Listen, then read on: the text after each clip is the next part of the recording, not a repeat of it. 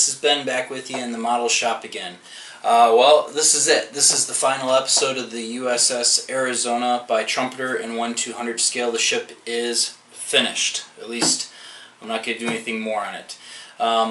In the last episode, I had worked on the cranes and the airplanes on the back and things like that. And basically, I was getting to the point where all I had to do was put everything together, and I didn't want to do a video showing all of that because basically then you would see the ship finished. So we're just going to go look over it now. If you're checking this video out for the very first time and you want to know about all of the additional kits that I use, like where did I get the wooden deck, what photo etch did I use, stuff like that, go back to the very first video in this entire series, because that's all I do is I talk about that one. That one's just, there's no building, it's just all the stuff that I used. This one, there's no building, it's just a finished model. I did put the figures on the ship that I bought from Trumpeter. I did not use the kit provided figures. I have them here, I pulled them out, and I don't know if you can see like how wiggly this is. Like it's like rubbery. I don't know what happened. They're also insanely tall. They're not well molded. I don't know what was going on. I used Trumpeter kit pieces and Trumpeter pieces. They look a lot better. So anyway, we'll go ahead and take a look at the finished ship on the display case mount, the mount for it, and then I did make a display case for it out of plexiglass that I purchased at your local big box store. Just used some silicone to put it together. It's not fantastic, you can see through it. The big thing is it's just going to keep the dust off of it. So we're going to take a look at the model, and I'm going to put up a lot of pictures as well when talking, because sometimes it's hard to zoom in with the camera and get a really good look. Thanks to everyone who's watched and subscribed. The next build is going to be the Albatross by Wingnut Wings. I'm going to finish that kit. If you go back in my series of videos that I make, you'll see that I started that airplane and never finished it. So I'm going to finish it. It's important to finish projects. Alright, enough talking. Let's take a look at the ship. And here we go. Try to put up some white background stuff so that you guys can see all the detail. But that's the finished ship. So let's talk about some things up here in the bow. We'll zoom in. I changed the rigging arrangements. Basically from some of the photos and the plans that I got from the ship. These little spots up front here are for actually towing. And then I forget the technical term for the chains that go down here, but the rigging goes across, and it's supposed to be utilized for these things that are for clearing mines. So I ran some running rigging and you know, just stuff for like if you were gonna pull into port. Let's zoom in. Got some figures here, sorry. It was hard to pose the figures in a way that looked good and was natural, because they only come in a few different poses.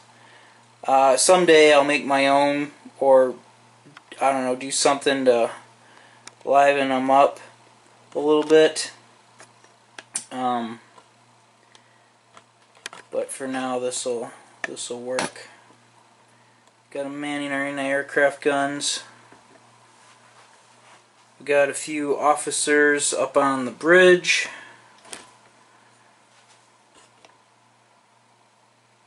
And we've got guys manning our anti-aircraft guns. People coming up the stairs. Folks heading back to the bow, or the stern, sorry. Alright, let's take another look here. Alright, I'll try and do this by hand. We got our screws in place. I left the shafts aluminum. I just think they look cool. I did do just the big heavy blocks underneath, the round ones to hold the ship up. It's a big beefy ship, and I thought it should have a big beefy looking display stand to put it on. We got got some of our crew down here. Folks going up and down the stairs. The wooden deck turned out fantastic. And that's it. We've got our rigging going all the way up here. Our antennas. The rigging for the flags, the signal flags. I'm not going to put any up.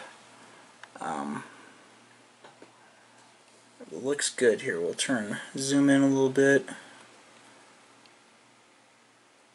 Some people up on the bridge.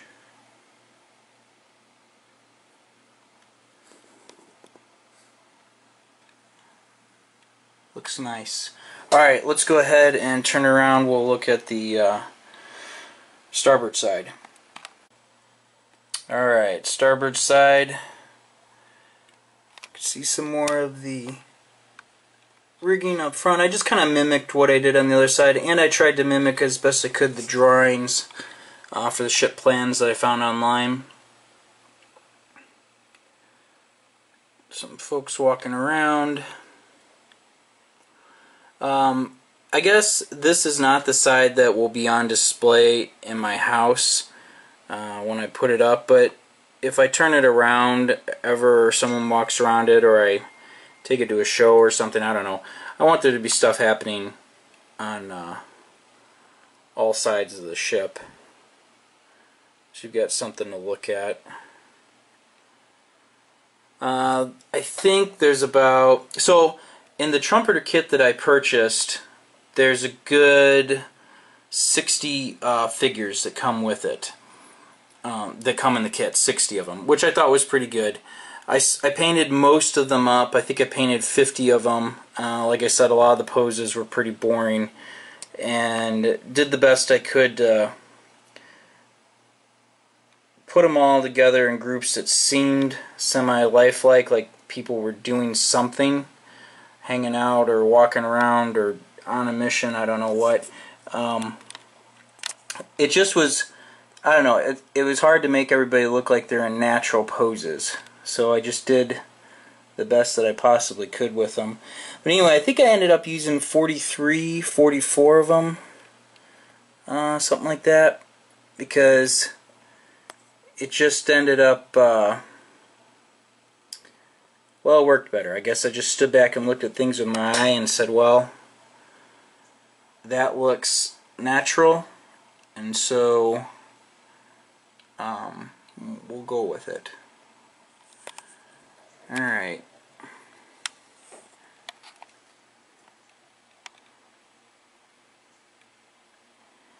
Actually, it's zoomed all the way back out. This is, for those of you who are just checking in for the very first time, this is a really large model. It's almost 3 feet long, and I think it looks great. For those of you who didn't see the episode on the display base, this worked out really well, and I'll show it. This is a pretty large flat lip that I put here, and the glass fits right on here. So yeah, it'll be easy to take on off, and then but it kind of locks itself in this lid. As you'll note, there is not a lot of distance between the bow and the front edge. I tried to make this case as small as I could, but at the same time make the ship fit. So the same thing back here in the stern. I mean, it just clears. Really, it's this this thing right here. There's about 1/8 of an inch distance in between the glass and the case. Zoom in on the crane here a little bit.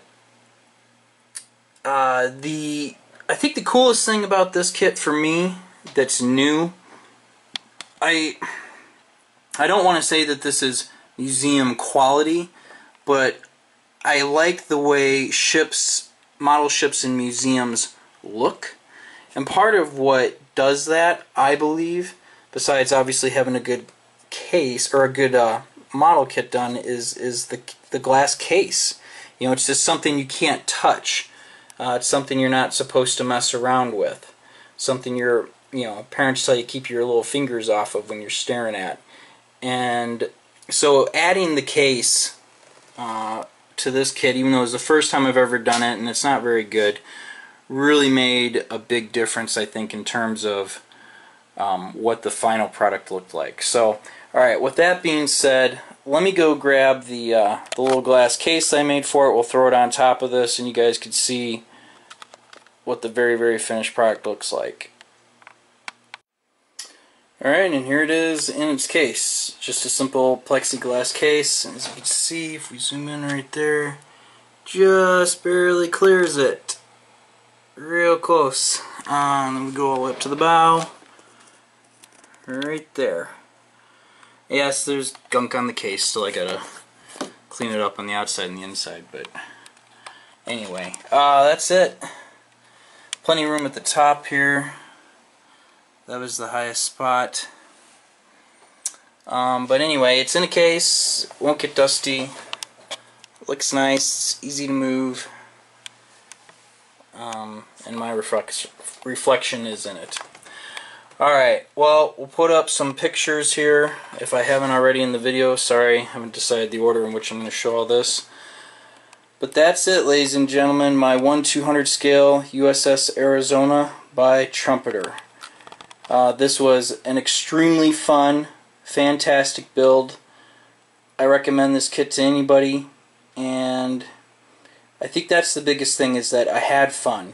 And remember, if you're building a model and it's not fun, then don't do it, because this is a hobby, something we're supposed to all just enjoy and you know, bring happiness to us and keep us sharp, keep our skills sharp, and help exercise the eyes once in a while. Anyway, guys and gals, thank you very much for watching. Appreciate you subscribing and liking, and the next video is going to be getting to work on our Albatross D5. Thank you very much for watching again.